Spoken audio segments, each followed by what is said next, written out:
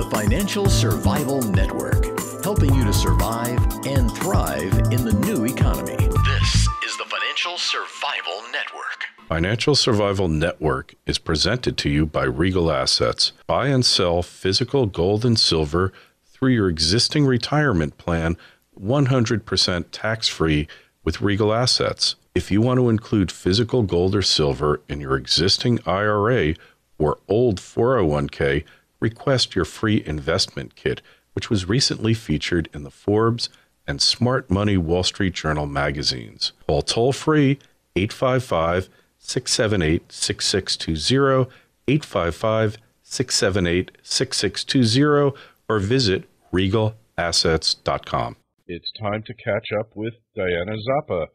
Diana, how you doing?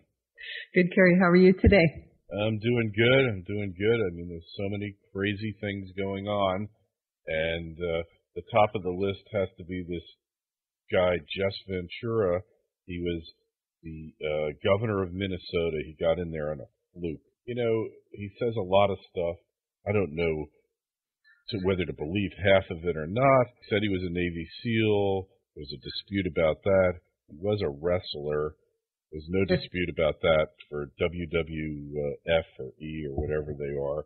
And, you know, now he's a conspiracy nut wacko, although a lot of these conspiracies, I'm sure, took place, but very difficult to prove. What's your thoughts on this character?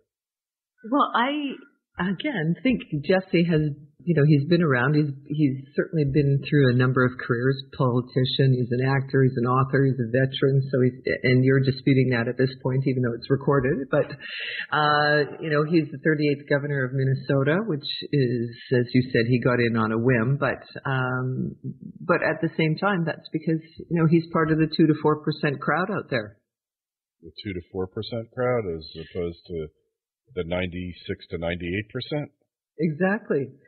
So, you know, saying he got in on a whim, I mean, there's only a, you know, specific small number, but in Minnesota, I know they're pretty libertarian up there. They have their own banks. They have a state monetary system there. Yeah, they do have state chartered banks and stuff, but, you know, Minnesota's like not really the hotbed of libertarian thought. They're mostly a bunch of liberals who think that the lib in libertarian means liberal.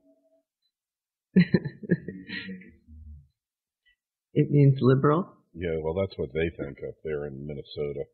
Uh-huh. Well, I was actually just reading this little article that Sean passed over to me here, and it's quite cute. It says, "Brilliancy in its simplicity. A, back off and let those men who want to marry men marry men. B, allow those women who want to marry women marry women. C, allow those folks who want to abort their babies abort their babies. D, in 3 generations there will be no Democrats." I love it when a good plan comes together. Yeah, but, you know, then there's this movie. I don't know if you ever saw it. I think Owen, whatever his name, Wilson was in it, called Idiocracy. Oh, yeah. And basically, yeah, what happens is that the intelligent people are too busy working, and they don't breed, but the dumb people are drinking beer, breeding like rabbits, so that soon what happens is that the recessive genes take over, and a couple of people in an army experiment get frozen, and they're totally of average intellect, and then they wake up like 500 years later because they've been forgotten about, but somehow their freezer gets overrun, and they wake up to this world that all people do is drink beer and party, and they're geniuses because they're of average intellect, and the intellect of the human race has deteriorated so much that, you know, they're like looked up to. They're like, people can't believe that, you know, they could be so wise,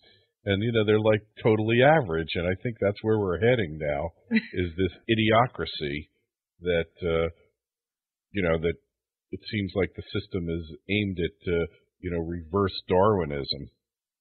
Right. Well, I think that could be part of the problem, that's for sure. But, you know, we're getting off on sort of a crazy conversation here. Why don't we bring it in a little bit?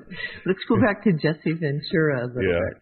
And I think that he has some interesting points, though. I mean, he does bring, one of the things that I'd like to see with people like Jesse is their presentation and their appearance and how they decide that they're going to, produce different, trains of thoughts and such, right? I mean, I have a few other friends, of course, out there in sort of different, I won't say radical, but in areas that are looked upon as not mainstream. And, they always come across as being so different because, first of all, they look different. And then when they're speaking, they're not honing their skills in as, well as possibly could be. So I think there's some presentation features with him that I'd like to see, first of all, change, right? Right. And when you look serious, people take you more serious. Yeah, well, he was dealing with the FEMA camps, and they actually visited a couple of them. FEMA camps, supposedly where they're going to, when the world order breaks down, they're just going to lock people up there, and they're supposedly ready to go. They just need to go ahead, and then they start locking people up. Whether this is true or not, I think there are these detention camps, and I've heard it on pretty good authority that they do exist. But the purpose of them is somewhat cloudy, shall we say. But they definitely exist. There's no question. They've been used before to house illegal immigrants coming into the U.S. In Florida, there's a couple that are used, and he stopped off at one, and it had a big playground there, and he said, "What's this for? Who are you people?" And they totally stonewalled him. He couldn't get an answer. So he does attempt to illuminate issues that the rest of the media refuses to acknowledge even exist. But sometimes he's so coming out of left field, he's so off the wall that it's really difficult to comprehend what he's saying. Well, he's an extremist in a lot of ways, right? And so, but these are what it's good. This is what it's going to take for people to look at, different ideas. When people, I always think back about the conversation when you were talking when you were doing things in your own town hall, saying things people didn't like, and they were coming out to see you, and it creates a stir and it creates a buzz, right? And it gets people thinking, okay, what is this guy saying? Like, why is he so radical? Why is he, making these points? And I think that this is where it stems from people like him who get out there and say things that is completely non-mainstream. Oh yeah. Well, there's something to be said for upsetting the apple cart, for stirring the pot, and really just trying to get people to wake up. I'm all in favor of it, God knows. And irreverence, for the sake of irreverence, there's something to be said for that. But he's gone so far over the edge a number of times that I think he's lost credibility, rightfully or not.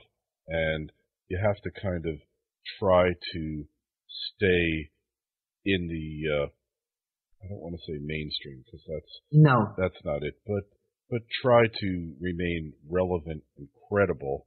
And when he was governor, he was just so off the wall on so many things that I think he lost a lot of credibility. But, whether he's presidential material, well, compared to what we have running this time, maybe he'd be an improvement. Well, again, I think that because he's taking that independent stance, and that's where he's coming from, and that's what he wants to run on, the independent platform. So having said that, I mean, most independents, and he actually was in this interview that I saw him on just recently. He was on Piers Morgan the other day, but I saw another interview.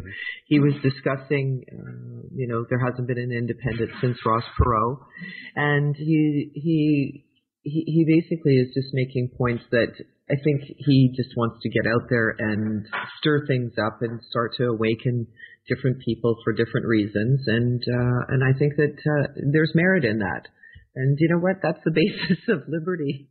Go out there, do whatever you want, and say what you want, and why not? Hey, more power to them. And Exactly.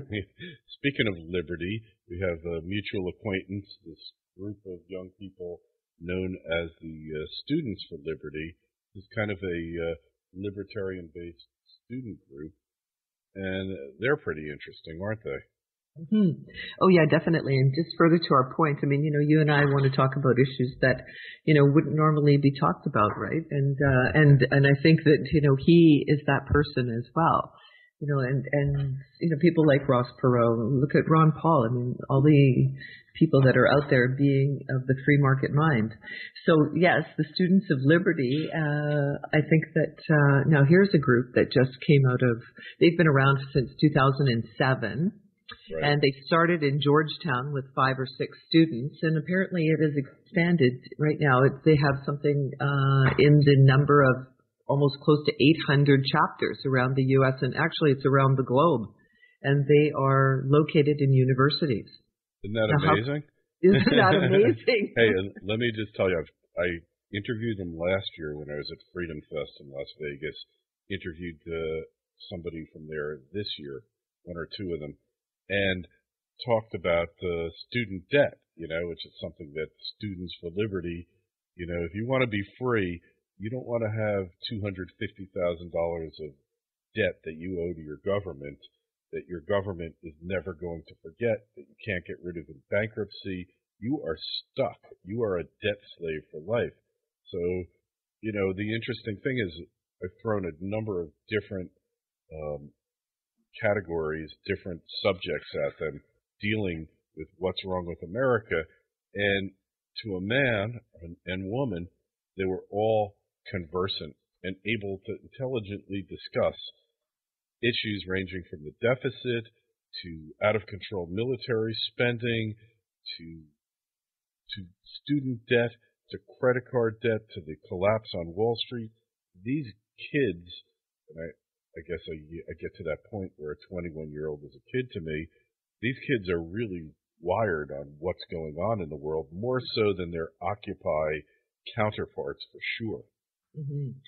I see that, and they're all about taking your own life back, right, and getting away from government intervention, telling you what to do, how to live your life financially. Their whole mission, which I think is basically just saying, we want to be able to live the way that we want and have our own discussions and leave us alone. Yeah, pretty much. Actually, I'm just pulling up their mission. It says they're providing a unified, student-driven form of support for students and organizations dedicated to liberty. So, what's their site, Diana? It's studentsforliberty.org. Right, and highly recommend it there.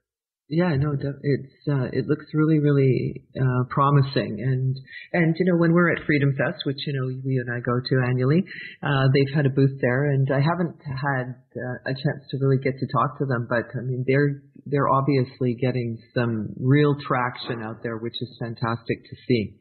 Yeah, and they're they're into honest money. Another thing, another conversation that I had with them that they're amazingly knowledgeable, because honestly my kids have opinions, but they aren't really that well versed in the fact. In fact, I'm about to tell my younger daughter to not discuss anything with politics or economics until she actually studies it, because I'm really not interested in how she feels, because that's what happens with people, especially of the progressive bent.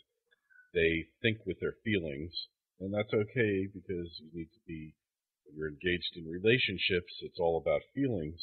But there is a thing called objective fact. There is something called the economic theory and economic law, and you can't violate those laws like we've done for the better part of the century and expect to have a happy outcome. Mm-hmm. Exactly. So, well, the point being, of course, what does liberty mean, right? So, I mean, economic freedom and how to choose, social freedom and how to live, and intellectual and academic freedom. So that's kind of, their little, I'm just sort of reading a little more here about what they've got going on. But anyway, I think it's fantastic. It's really great. Yeah, and it's Really, something really cool. on the campus that's totally lacking in so many places is intellectual freedom and freedom of speech. If you don't toe the liberal line at most schools, forget about it. You are verboten, you're an outcast, and you are effectively a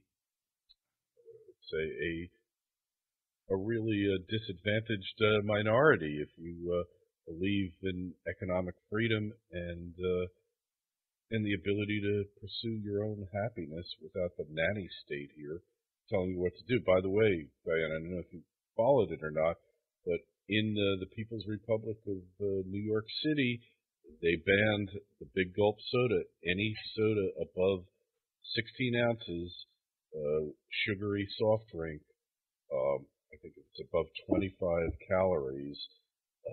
You can't serve it in bigger than a 16-ounce cup in movies, restaurants, and street stands. So much for freedom to become obese. Mm-hmm. Yeah, well, we had talked about that a few weeks back, right? Remember we had the conversation about cane sugar and your body not recognizing fructose. But I know it's just the number of laws that get implemented. I mean, I was reading, I think it's every year there's something like 4,400 laws that are implemented into the Canadian or the American way of life. And it could even be more than that, but it was some crazy number. And I think it's actually 44,000 now that I think about it. And I think it's absurd. And when you think about who the heck is writing all this, I mean, and look at that alone. You could just take that department out. Do you think we have enough laws as it is? Let's just take that whole department out. I wonder how many jobs would be taken down from laws. that. It used to be they were gobbling up forests. Now they're just gobbling up disk space. So while they're less harmful to the environment, they're much more harmful to the economy than they've ever been. And we should just have a law that gets rid of every law and starts over again, because nobody knows what the hell is going on here, and that's taking it from a lawyer who used to actually have to read these things. Not that I wanted to. No, I know, it's true.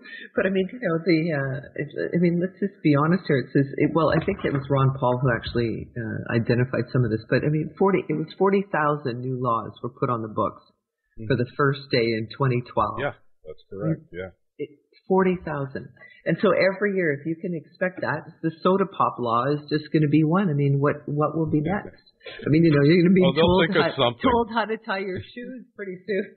Yeah, well, if you don't cross that lace properly, forget it. You're in big trouble. You're in the Army now. Yeah. And actually, that's the point. You're in the Army. Yeah, well, it's totalitarianism, and it's they know better than you. So at least there's some kids out there who are trying to do something about it, roll back the clock, and you should need to justify laws. That whole healthcare law, I want to get into the merits of it, but just the fact that it was 2,000 pages long, and it's not like it's readable, because every clause in it, every paragraph refers to another law that isn't part of that law, and you have to try to figure out what it's talking about. Nobody knows, and then if you break these laws, you could go to jail. Not necessarily the healthcare law, but so many others that you really can't figure out your conduct, how you're expected to act. And that's also what's extremely demoralizing about these laws, is that people are going to jail for violating them, and they're not even aware that they're violating a law. Right. Well, exactly. And that's actually, I think for next week, I'm going to print out a document that shows a bunch of these new laws. We can have a discussion about some of the laws that maybe people are not aware of out there. That would be great. Well, yes, okay, we'll do that. As you know, I'm off to Chicago for Hard Assets Chicago. So we've got to cut it a little bit short this week, Okay. Diana. But hey, I highly recommend people go stock up on food. Go to preparewise.com, put in the discount code LUTZ. You get a good offer from them. And go to my site, order Regal Gold. Start ordering it because right now it's hit kind of a intermediate high of around 1770, but I really don't think that's going to last for much longer. Do you? Well, I think it's going to continue to go up, don't you? Yeah. I mean, it was down today. They had knocked it down $10-12. Now gold's down $1.30. Silver is up. And, oh, by the way, I guess we should give the date so people know it's September 20th around noontime. Silver's up 6 cents the ounce. Gold's down $1.30. A total reversal, and it just shows that the algorithm boys can't keep a good metal down. Can't keep a good metal down, exactly. So Anyway, Diana, we will talk to you next week. You be well. okay, you too, Carrie. Have fun at the conference. Thanks. And one other thing, most of the way through Whatever Happened to Penny Candy. Yes. I'm totally enjoying it. I want to get the other books, the Uncle Eric books. Oh, yeah. Did you order the series or just the Not yet. just the one book? Yeah. Not yet, but I'm going to. So Yeah. It's perfect. great for people who don't understand anything about economics. I totally agree. A godsend. All right. You be well. Okay. You too. Bye, Carrie. Bye.